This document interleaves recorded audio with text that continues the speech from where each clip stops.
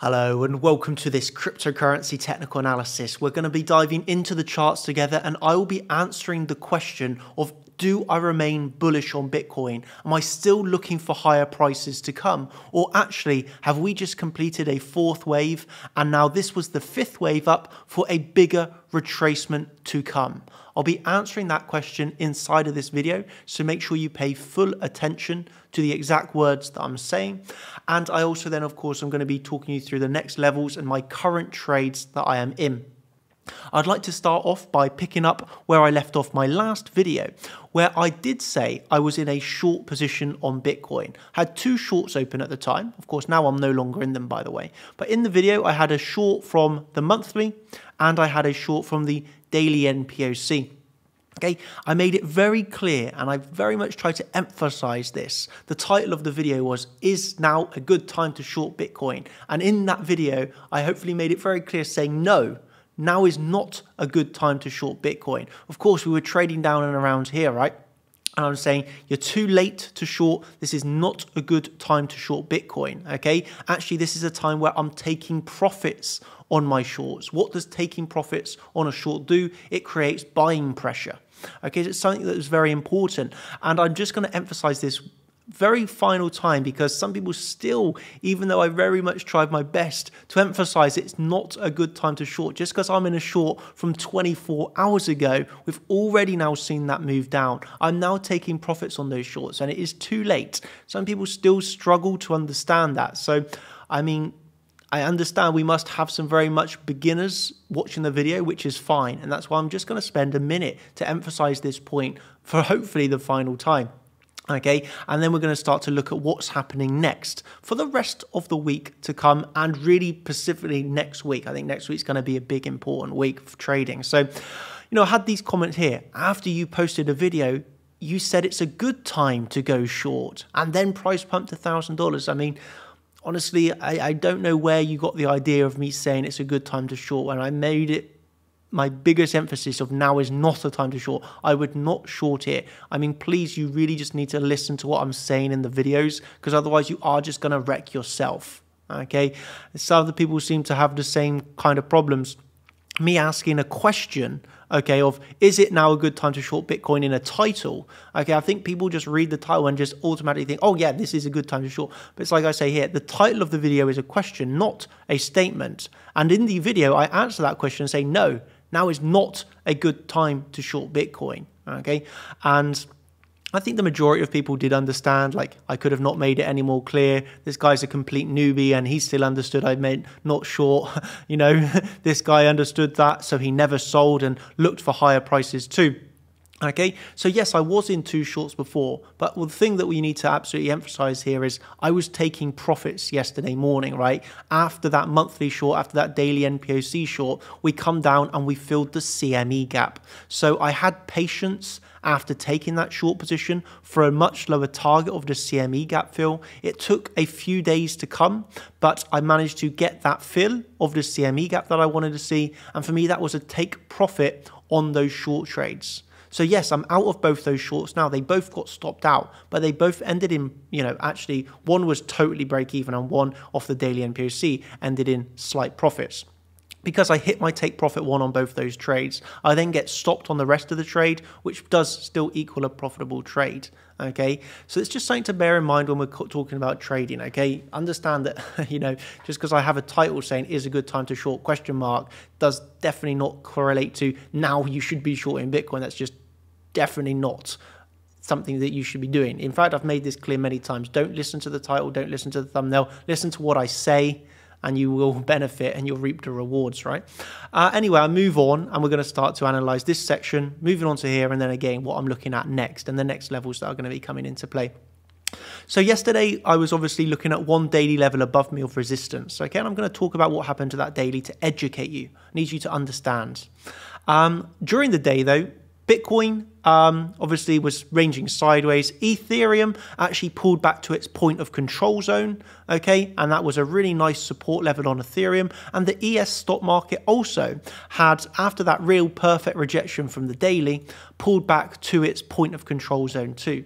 So this is like Ethereum hitting support, but Main thing that we're looking at is the correlation between the stock market, ES, and Bitcoin. And even if you don't trade the stock market, I've said many times, you've got to be paying attention. So when the stock market pulls back here to a very big support level, ending in a failed auction of these lows as well, then the bounce really starts to get underway. This is very bullish for Bitcoin, okay? And here we see the first idea of, okay, this is going to be getting a bounce. We can see a swing failure pattern onto the point of control. And as we progress, this was an in live post. As soon as I saw it getting hit and the bounce underway, I'm letting my team know. And then, wow, this bounce is really starting to get underway here as we start to edge our way up. Now we've got a confirmed failed auction. We've got the tap of the point of control, and we're still getting some real nice strength coming into the stock market right now. This is, of course, is leaning bullish on Bitcoin. And then we start to see a massive bounce start to go. Of course, this has increased even higher in price, but I'm saying, if you long that point of control on the ES, good take profit one now. If we go up even higher, perfect, right? But locking that take profit one. I myself on Bitcoin had still taken 0 trades. I was going to remain patient for one of my levels to be hit. Of course, I had the daily above us, which I was remaining patient for at the time. Then I went into a champions live stream. And during this live stream, I made this prediction, which I'm going to talk you through now. I really want to talk you through in a lot of detail this, because I'm going to talk about some specific order flow topic. And so really, you need to pay full attention to what I'm about to show you. You can really benefit from this insight. So yesterday, as I was mentioning, we done this contenders live stream, it was actually. And in that video, I said I would not short Bitcoin yet. And I was wanting to see higher. And I was remaining bullish. And this was when we were coming into the daily. So the daily, the day before, earlier in the day, was the level of resistance that I had. But during this live analysis stream, okay, I made it clear that I would not short yet, and I wanted to see higher, and I was bullish. This is the value that you can get from like this live stream, as people are saying here. It's a great dynamic to see our real-time thought processes on the charts as it's happening live in the time. And I'd like to emphasize this even more by showing you the order flow. And just let me first ask you this question, and let me think to yourself what you would do here. So we've just basically hit the daily, slightly front run the daily, okay? And within the order flow, you come in here and you see 12 million now trapped longs into a resistance. What would your thought process be? You've seen the daily ever so slightly front run. Okay, you've then seen 12 million longs open into that daily, and now you've seen a pullback. So visibly on the chart, you've seen a wick and a rejection. On the order flow, you also have 12 million trapped longs. The textbook scenario of this is short. This is a textbook order flow bearish. You've come into a level, you've seen a visible rejection, and you've also then got 12 million trapped longs into the high. You're now trading below the level. Okay, my thought process, even though the textbook here is bearish, was I am not shorting yet. I am remaining bullish, and I am looking for higher prices. So I'm going against the textbook. I'm going against the general thought process. And I'd like to just show you the clip here of the video of why this was. Okay, listen here and pay attention. If you had actually shorted off of that order flow, then you're probably getting stopped out of the trade right now. And this is the thing where sometimes order flow isn't everything, right? Because I think this is what a scalp trader off of a textbook would class as really perfect order flow, to be honest. Like, you had the move up into resistance, you have trapped longs, a lot, you're talking about 12 million trapped longs, you have the pullback. I think, textbook is going to be like, this is a really good short trade. But then my thought process is basically just, no, I'm actually not going to short this, right? And that could be wrong, and we fall, right? But still, so as you see there, like, even while we were still getting the pullback, my thought process was, I'm not going to short here. Okay, maybe I'm wrong, right? Maybe I'm wrong and we fall. Obviously I wasn't, and I was correct, and we did move up higher as I wanted to see there. But you can see how sometimes reading the order flow in the textbook scenario, if you don't have that intuition, and this is where I say, so important, my friends listening to this, is experience matters. A lot of people will try and argue with that fact, and it's generally the people that will say experience doesn't matter. Guess who says that? It's the people without experience. It's this reading of the market that, even going against the textbook, going against like the full-on textbook play here, is this is a bearish order flow. I'm recognizing based off of, I've been doing this 12 years of intuition, experience, daily doing this every day. understanding context, reading the market, and then making an informed decision of, even though I'm seeing this, I still think we're going to go higher. I could be wrong. We could drop from here, but I want to see higher, and I actually want to see this pump up further.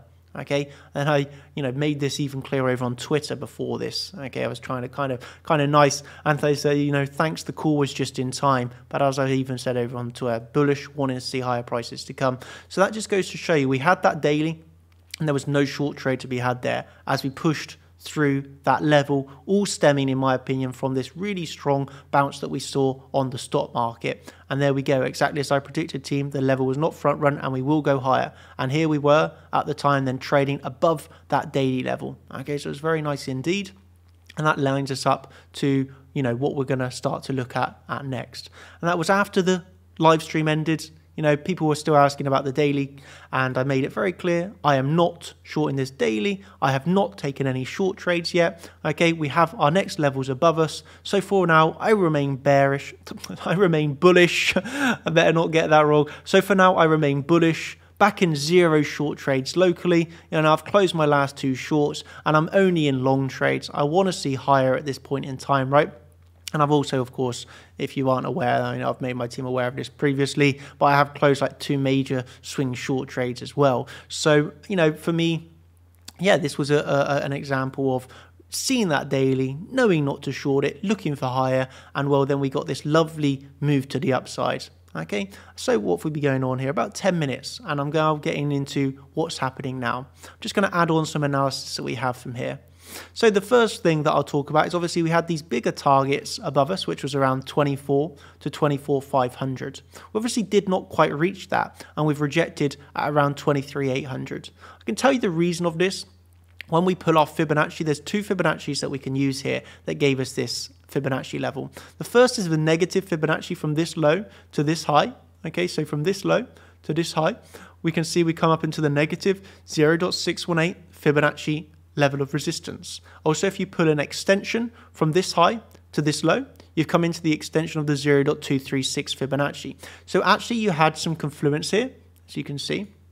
High to low, we'll put this on our expansion, and we can see we come up into the 0.236 on the negative 0.618 resistance. So this gave us a little bit of resistance here for the pullback. And where are we pulling back to? We're pulling back to our range point of control. Okay, so I understand why we went through the daily. I made it very clear to my team, I'm not going to short this level. I want to see higher. We then do get higher. We, in the end, bounce off of or reject from our Fibonacci levels, and we get a pullback now to the range point of control. Okay, so that's all the talk through that I wanted to do here initially, and now I'm going to start to talk you through what I am looking at next and what we can approach the rest of this day. Well, the rest of what are we on? Thursday, Friday, Saturday, Sunday, going into Monday. Okay, so for the next few days of price action here, I'm going to explain what I'm looking at. One thing that I will say to you right now before I move on to that is, if you actually want to see my higher term time frame Bitcoin Elliott wave count, okay, where the higher term time frame target has been hit, okay, down there around $15,000, hit the like button right now. Hit that like button, tick the notification bell on the channel, subscribe, and if this video reaches over 2,500 likes, I will do this for you. Okay, so this is my high term time frame Elliott wave count bullish on Bitcoin, where the target was around $15,000. This really can be decisive for starting the bull market. This was a prediction I actually made 1 year ago, so this is from a year ago. Okay, but in this prediction, I was looking for this 5th wave down, and this was my bullish scenario. Okay, and so if you want to see that, okay, of course now an updated viewpoint of this, as this was a year-old prediction. But if you want to see the new updated bullish Elliott wave count that I have for the bottom being in on Bitcoin, then all you need to do is hit that like button, 2,500, I'll bring that to you. Okay, if you don't want to wait for that, then of course I've already covered this in my last champions live stream for the champions. So if you want to wait, don't want to wait around for 2,500 likes, then you can just come back over to the last champions live stream that I done, where you can get access to that Elliott wave count, where you can obviously not only that, get access to the live trading, the daily live streams, the educational modules. We got live streams going on right now, right, where you can look at all of this every single day, along with, of course, our course, where we've got new Attis and advanced strategy modules. That's all I wanted to bring your attention to there. And if you want to see that, you know what to do. Hit that like button or just join chartchampions.com. Up to you the way you want to go about it. And for everybody else, now we're going to move on for what is next to come. So you can see here, I have a few levels marked out. In my opinion, the bigger level, what we'd be looking at below us. FYI, the way that this is ended is currently a failed auction of the high. So if you know, yesterday I had this channel marked out, right? Channel high, channel low. In the end, we never took the channel low and we took the channel high. But it ended in this scenario where we simply come back above the channel high and we're back down into the range. So this is a failed auction of the mini range high. It's not a major failed auction. It's kind of a mini level, right? Because it's a mini range. But nevertheless, it has happened. And now we're pulling back to the range point of control. So if we lose this range point of control, we actually have this zone below us. This is quite a large zone in my opinion, but I'm going to explain, well, basically we have about 6 levels of confluence and it is coming in at a bit of a zone. But we have like the range value area low, we actually have a anchored VWAP pull coming in here. We have, of course, the daily level, we have a daily naked point of control. So we're talking about, you know, really 4 or 5 strong levels of confluence here. So that's if we lose the range POC, right? Then this would be our next level below us, which I'm very much interested in. And it's going to be the same as yesterday. If you want my live thought processes in the time of when we hit these levels, well, then you're going to just simply have to join the Discord. Like yesterday when we were hitting the daily, I made it very clear I'm not shorting this yet. And like, I'm looking for a long here, right? If you want my live thought process of, am I actually going to take that long? Because I always trade based off the reaction. If there is a no reaction, then I take no trade. If there's a good reaction, then there's a trade, right? This is my next long opportunity. But if there's no good trade setup that actually comes to fruition, then I won't take it. And I'll look back down towards that 22,100, right? And for me, this is still range bound. And if we hold these support levels, then I'll still be remaining bullish, looking for 24,000 plus. Okay, I can easily go through this, but I'd be looking then for at least $24,000, right? So I said at the start of this video, I'd answer the question of, do I still remain bullish on Bitcoin? My answer is yes, I still remain on this medium-term time frame bullishness. It's because, yeah, we're getting rejections, we're getting pullbacks, but we still haven't broke any higher term time frame market structure here. We're still on this strong 4-hour uptrend. Again, that has not changed yet. We're at the same time, of course, this bounce that we were seeing on the ES, just look how perfect that was. We came down to the point of control, failed auction this, and then we pushing all the way back up to our whole, well, now old daily level, right? But for me, this is a very nice bounce on the ES, and yeah, this for me is a very nice bounce on the ES. So while we're still seeing the strength in the bounces on the ES, while I'm still expecting DXY to go lower, I still remain bearish on the DXY. I actually remain bullish on the ES. Thus, I'm also still looking for the longs here on Bitcoin. I am, you know, happy to remain with this bias until proven otherwise. And so for me, this all comes down to, you can see how I'm like making my plans, right? So I do my analysis. Okay, I mark out my levels. I then look at my correlated assets. I then look at the market context. I look at the market psychology. I look at the people I'm trading against. What are they? What's the average trader thinking? They're generally wrong, and I'm then moving like a ninja of the charts, right? So like yesterday, I was in 2 days ago, I was in short positions. I'm not holding on to that bearish bias saying, oh, I'm in a short. I'm just only going to look for shorts here. I'm not going to look for longs. I'm bearish. Nope. I'm saying, hey, I have now changed my bias into bullish. I am looking for higher prices to come. You know, I'm not stuck in my ways. I'm reacting to the new data as it comes, and I'm able to move like a ninja in this market and just come in, come out, come in, come out, make money, okay? Take profit one, move to the next idea, move to the next trade setup. Okay, that's what you want to be. You want to be agile as a trader, able to read the market and react to the signs and new data given to you. And even in slower term time frame scenarios, I think yesterday was just the perfect scenario. Again, if you want to watch it, you can watch it back in this contenders live stream with myself and Igor. They thought they were a bit of fun. This was, of course, a very professional live stream. So if you want to watch that back, please do over on the website. But I'll just emphasize one more time that it's this understanding of order flow that you can only truly get through experience and time. And a lot of people might argue with that, in my opinion, facts, but they have their own motives for arguing with that fact, right? Experience is absolutely key. And once you've been, it's some people, it's hard to imagine, but imagine you can be doing this for 10 years. Again, you might now be losing money, struggling, but you've potentially only been doing this like 5 years, right? So you got to remember that this is a realistic expectation. To get that true intuition, read order flow, understand that this is textbook like really bearish, but still understand we're going higher. This is something that I understand through time, experience, and statistics. My statistics building obviously very key for that, right? So this is not to put a down on you. This is not to say, oh yeah, no, you're not going to be profitable until you've reached such a time. You can be profitable with less time, of course, but to have that understanding and intuition where you're in the zone, you're understanding and reading the market without even thinking. I think that's the difference between being profitable and having true intuition, right? I think there is a difference between that, and to have that true intuition of just reading the market so calmly, so peacefully, even live on stream, right? Just coming in there and saying, no, actually, even though we got bearish order flow here, I'm still looking for higher. And that is something that will come with time. So this is not to make you sad. This is not to make you think, oh my God, I have to spend 10 years doing this. Let's just say it will come. It will come with time and experience. And until you got that, of course, I'm here to help you. I'm on your side, and you can listen to my insights and experience and gain knowledge from my thought processes while you don't actually have that experience, right? So I'm more than happy to help that. I'm more than happy to give my insights and share that knowledge with you. I truly appreciate you watching these videos. For me, I do this for you. I have no ulterior motive. I'm doing these videos truly because I want to help you. I want to see you improve. I want to help you change your life, period. You know, I could retire tomorrow, have multi-millions in the bank, right? It's not about the money for me. I'm doing this because I really want to help. And it's as simple as that.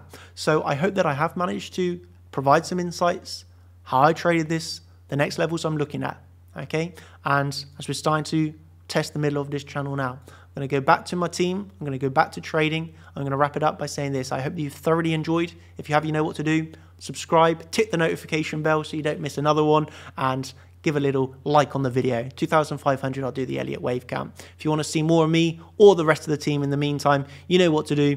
chartchampions.com.